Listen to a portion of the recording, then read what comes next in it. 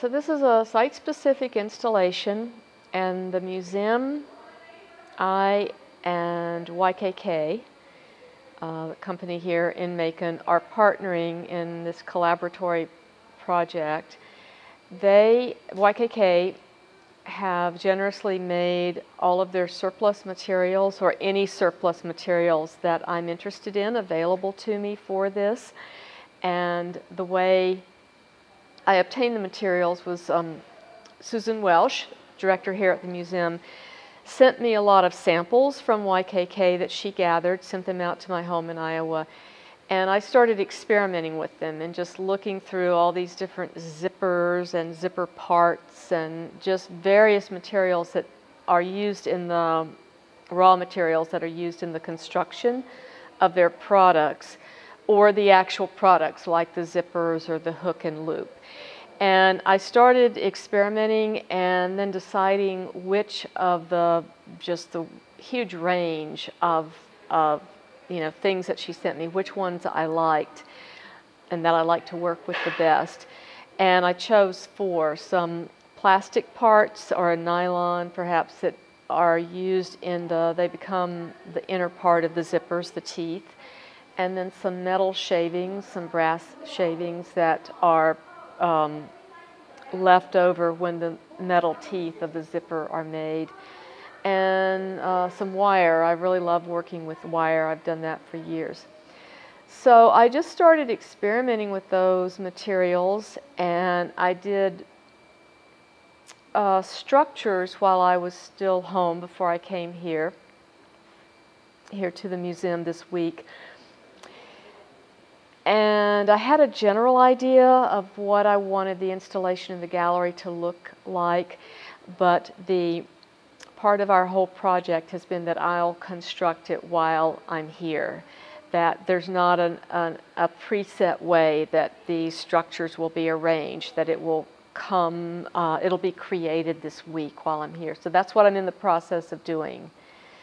And my work is always inspired by nature, and it always relates to nature, even though I use man-made materials. And I often refer to the structures that I make as fabric terrains, because I'm using fiber processes, even though they're plastics or metal, so they're not technically fiber, but I'm using those materials as if it were a yarn or a thread. And I'm using techniques that you would use to create a piece of fabric.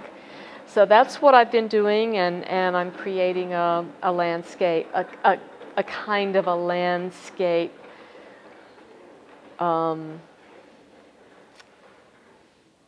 structure from that, in that the installation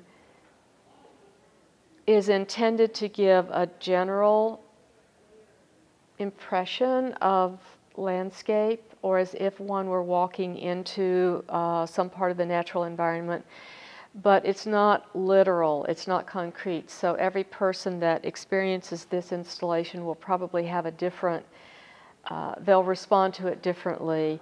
And for some people it might make them think of raindrops or a waterfall or leaves. I'm really attracted to forests, so a lot of times the imagery I have in my work, for me, makes me think of forest or falling leaves. So there's a lot of different impressions from nature that people may feel when they walk through this installation.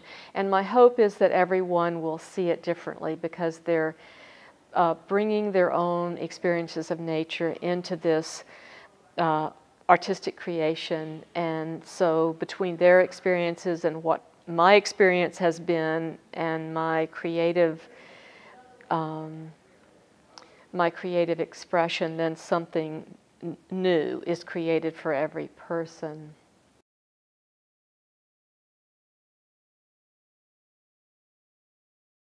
I used to have a lot of interest in Asian art, and especially in Japanese painting and printmaking. And in the last few months, I found a book in a used bookstore that was about contemporary Japanese painters, and I was really attracted to it, so I bought it and I read every single word. I read about every single painter that was in that book. And I found the word Yugen, and I may not be saying it right, but it is a word that is a description of an area of Japanese aesthetics, and it's not, you can't literally translate it into English, as often happens with different languages, but it has to do with a kind of a deep, profound beauty of nature, or a mystery that's in nature. And so I researched a little bit about that word, and it's used in connection with different artists. And I did not do that from in a scholarly way. I did that as an artist, so I did not necessarily learn exactly precisely what that word means, but nonetheless, it was a source of inspiration to me, just that word, and knowing a little about that word. And I thought that really connects with what my work is about, something that's not definable about nature, but yet it's very, very profound, and something that's not a literal representation of nature, but it gives an emotional or a kind of a deeper experience of nature. So, and then I thought, well, and of course YKK is a Japanese company. It's YKK USA.